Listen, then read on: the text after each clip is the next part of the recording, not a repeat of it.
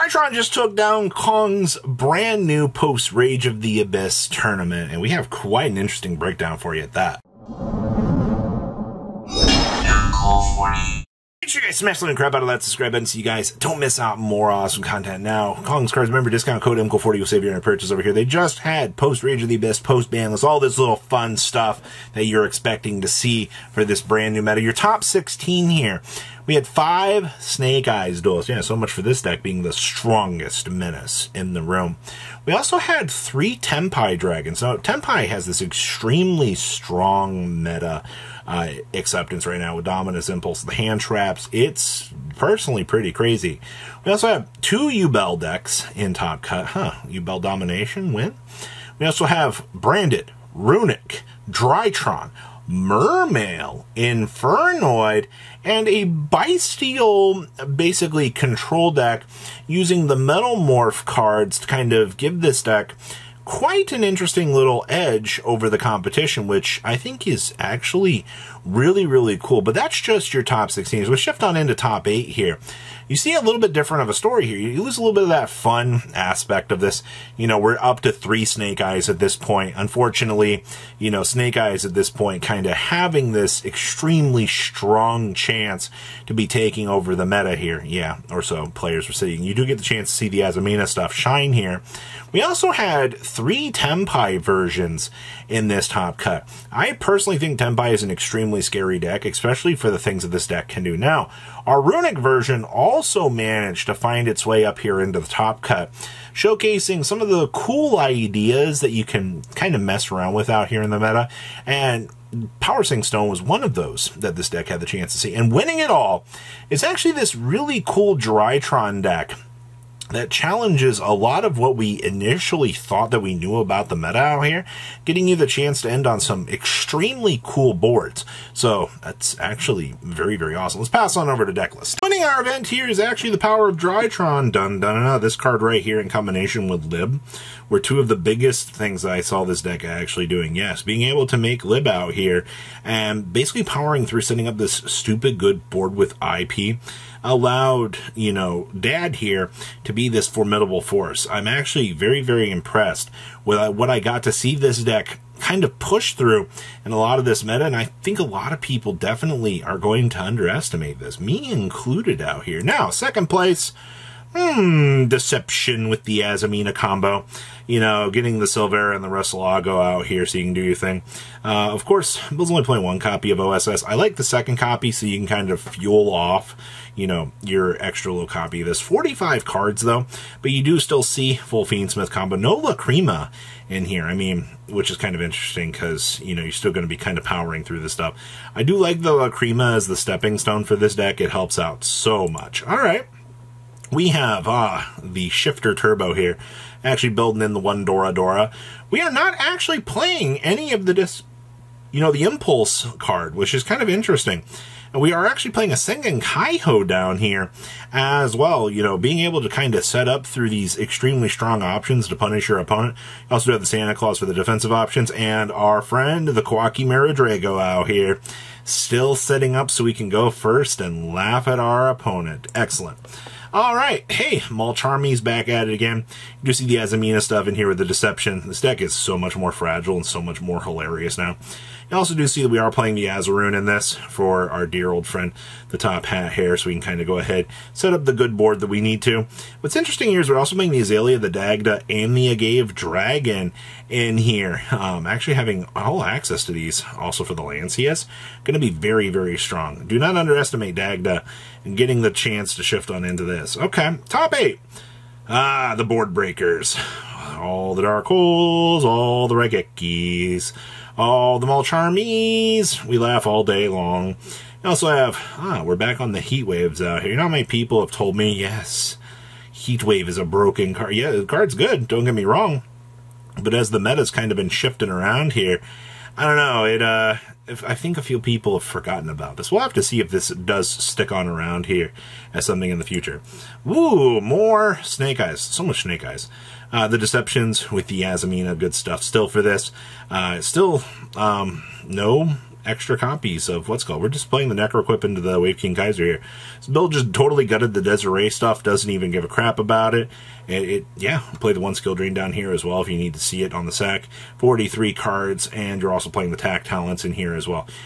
I think all of your problems are pretty much solved with this. Like, this is pretty strong now.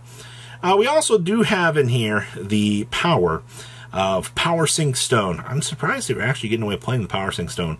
But to me, fair. I mean, you're rolling through borders, and then, you know, the extremely strong, you know, dimensional fissures. Having this card as your floodgate, just gonna feel so good. This card, at the end of the day, free vacuum, free handle things. As long as, you know, you're seeing everything else that you need to here, mission accomplished. 1 desires, A-okay by me. Okay, I see you. Good stuff.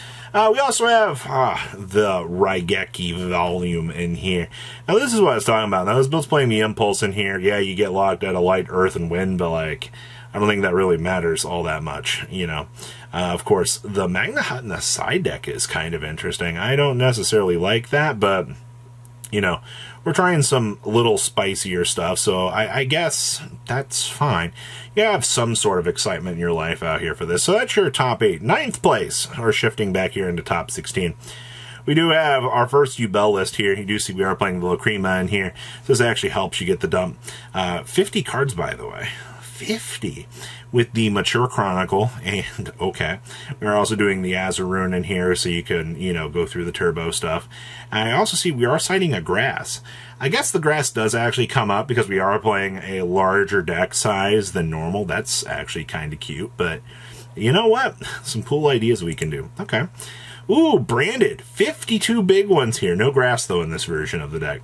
You see the Mulch Armies coming on in here, so you can kind of do the thing. Standard Bysteel inclusion in here for the 1/1, so you can at least beam on out, you know, branded Lost. Congratulations. Are playing the 1 duplication built in the main deck here. Standard Thrust with Dark Rulers as well.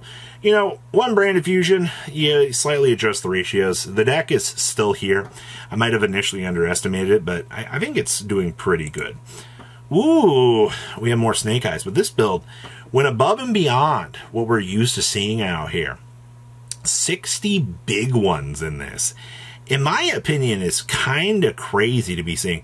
We are also citing the Silhouette Hat Rabbit with the Azurine to bring on in here. You do see we are playing the Fiendsmiths in Paradise in here as well. I mean, the cute little tech choices that you're getting seem pretty cute. I'll take that, actually. All right. I mean, okay. Cool. Ooh, we have Mermail. We're actually playing the Armored Shark in here. Of course, with the, this is just it, like 3/1/1, and of course, 1 of the Virtue Stream, and then, of course, you just build in the 1 Livature and the 1 copy of the Poseidon Abyss. Of course, in our new Link 3. The fact this deck was able to make top 16, I think, is one of the coolest accomplishments out of this event. Like, there's so much cool stuff going on here. I need to learn my Mermails. Minstrel Effect, Rip Hand Trap. Okay. We also had 60 card Noids. Dun dun dun dun. When grass looks greener, you're gonna, you know, want to try this deck out. And I agree. I was waiting for somebody to try Noids, just to see what they could do. And, you know, you have left arm offerings now to get to it. You have, you know, triple tactics thrust. The downside of this, though, is if, you know, you get ashed on the left arm offering, yeah, it's going to be a bad time. You just need to make sure whatever you're milling gets you to where you need to be. We have more deception and fun here in the Snake Eyes. This build going up to 45. You do see we are playing the Scarlet Sorrow in here. I am very surprised to see the amount of people that are still focusing so hard on the triple engraver. So many people in the OCG were shifting down to 2 of these, but, you know, TCG just wants to have as much money as they can have invested into this deck so that they can continue to make this deck look good. Hey, look, floodgates, so that we can keep doing our thing. Okay. We also do have more Yubel. Yes. Double tracked in here. Running up the deck of 40 cards, by the way. That's kind of impressive. There's the Uriel Leader with the Necroquip, of course. Pretty incredibly standard stuff. I don't see anything too crazy in here. Like, you have to add, like, nothing new in here. You're not even playing the new Lacrima for that consistency upgrade, which is what I'd want to be doing. Only downside is the Lacrima is, in fact, a brickaroo. Our Bysteel control deck. So all of the Bysteels in the world in here. With the Splash Metal Copycat and the Full Metal Dragon, so you can roll it out, and of course the little Black Dragon here being a full little combo, so you can get through these boards and do your thing. We're also playing the Approaching Machine as well, so you know, getting to the full metal stuff, make sure deck. All this more consistent for you able to set up your inboard, which is actually pretty cool. Now we are going to go a little bit further here. We are going to go down to 17 through 24 here. So we do have more Yubel here. This build's playing 47 cards. We are packing in the Lacrima in here. You do see all the standard Yubel variations. We're doing Triple Dark Beckoning Beast to the one opening here, which is fine in terms of ratios. I don't really have any real big issues with that. You do see the Nightmare Thrones in here as well. There's nothing really too crazy about this that you're changing. Most of your ratios have been pretty much set in stone with this deck. If you're trying to mess with them, okay. Oh, we do have a Memento sighting down here as well, which is really cool. This build's actually playing the Apophis. You do see we do get the chance to show off the Akihiron, and we are doing full Fiendsmith combo in here. That's why your deck is like 47 cards. It's because you're shoving in all these extra engine pieces in here so that you can get to where you need to be. Now, we're also doing the Goblin Biker Imprisonment in here. Do not underestimate this card with the Goblin. Alright, the fact that they have managed to speed up the process of what this deck was able to do is an absolute banger in my opinion. Okay, next up here, we have more Tenpai. 6 Mulch Armies built into this, my classical favorite. This is going to be something that's going to annoy a lot of people. We're also only playing 1 Genroku and 1 Fadra. That's wild. You still have the Dark Holes and the Raigekis for the full board breaks in here. But this build also is focusing on Fenrirs in here. So, you know, you can have the deployment for the interruptions, you know, the control aspect of things. And, of course, hey, look, we have deck lockdowns down here as well. Next up here, we have Buster Blader, Bystials. So take your flavor out here of which Bystial champion you want, you know. You kind of... Buster Blade locking your opponent out here, I think, is fine. We're also playing the Grand Tusk Dragon in here. I actually love this thing being able to be brought off of Yield Sphere mode, and your opponent's kind of forced to look at this and go, what in the world is that? A minor inconvenience at that, Duelist. Also, double destructive Durimacan for the trap tricks. Okay. Ooh, we have Labyrinth. Kind of interesting to see a sighting of this. There's your triple transaction rollback doing the thing. We're actually playing a Keldo in here, and of course we are back on the Unchained package.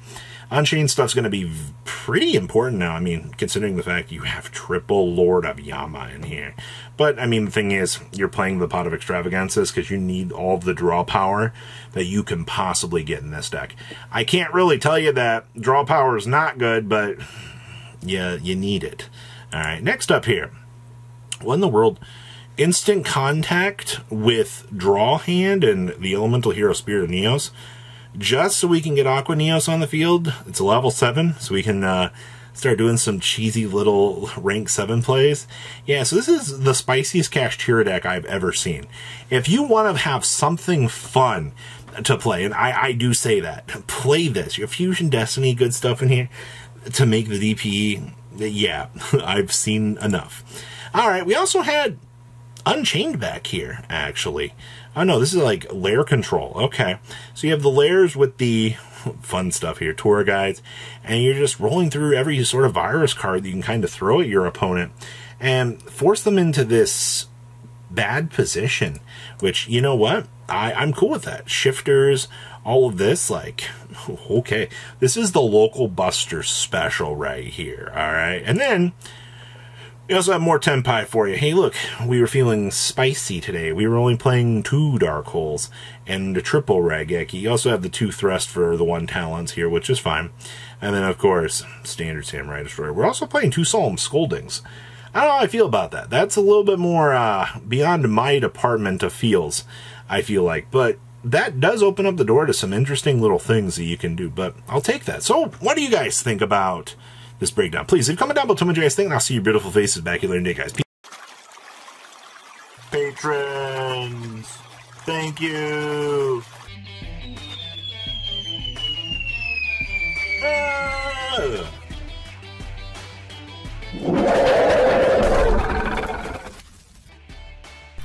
Thank you so much for watching. Check out these other videos.